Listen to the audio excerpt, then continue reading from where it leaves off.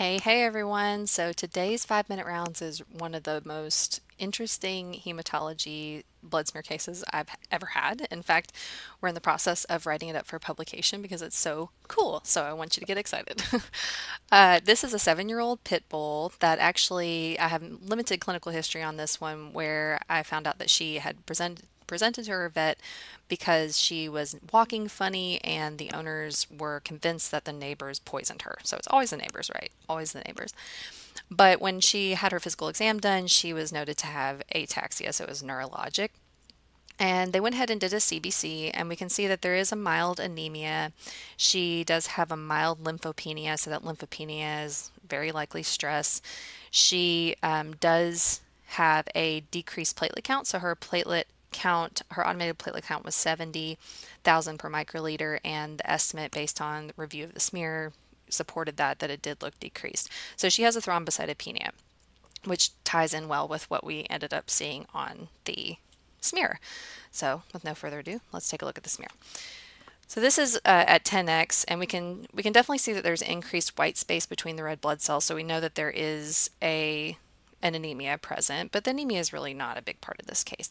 We also can tell that there aren't a lot of platelets. It's a little hard to see from back here, but we're going to get closer, and that corroborates that automated thrombocytopenia.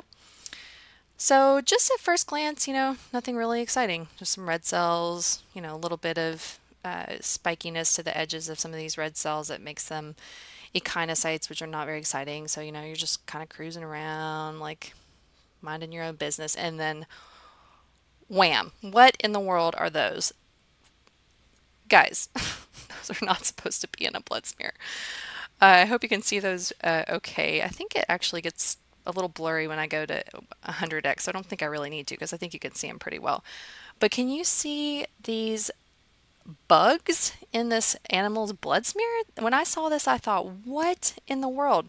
So I actually have heard about this. I've read about it when I was studying for board, so I did know what it was, but I was just like, I can't believe I'm seeing this. So I'm going to tell you what it is in just a second. But notice how these guys are in this big tangled group here. I'm going to cruise around a little bit more to find some more of them that are hopefully not quite as tangled, so you might be able to see their individual morphology a bit better. Oh, there's another nice tangled group. Oh my goodness, they're so cool. So cool.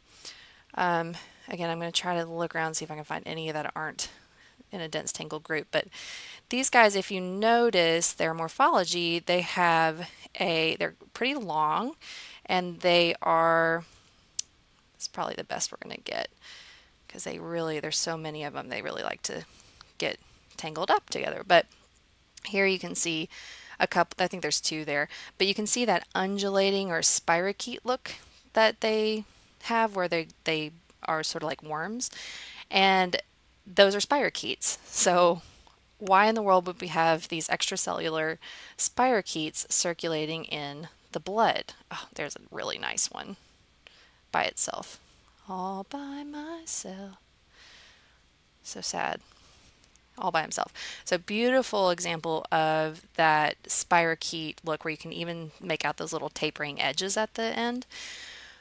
So this actually, there's a couple different types of spirochetes that you can find in the body, like that animals can be infected with, but there's only really one that we associate with seeing in high numbers in the blood, and that is Borrelia species associated with relapsing fever, which is a particular type of Borrelia that we can see associated with this condition called relapsing fever, which obviously can cause fever. And thrombocytopenia is very common, and they actually can present with neurologic signs. So this animal had those, which is really cool, and all that adds up. And this is not our other kind of more common Borrelia species like Lyme disease, so like Lyme disease or lepto. Those are types of spirochetes, but they are not going to be seen in high numbers in the blood by any means. You probably won't ever see them at all, but they're definitely not going to be everywhere. So this is consistent with relapsing fever. A PCR test was done to confirm that and confirm the species. And this patient was put on doxycycline and recovered completely within 10 days, which is amazing. So this is commonly seen in Texas, but this dog was actually from Florida, and so it can be seen in Florida as well. So keep an eye out for that if you're in those areas.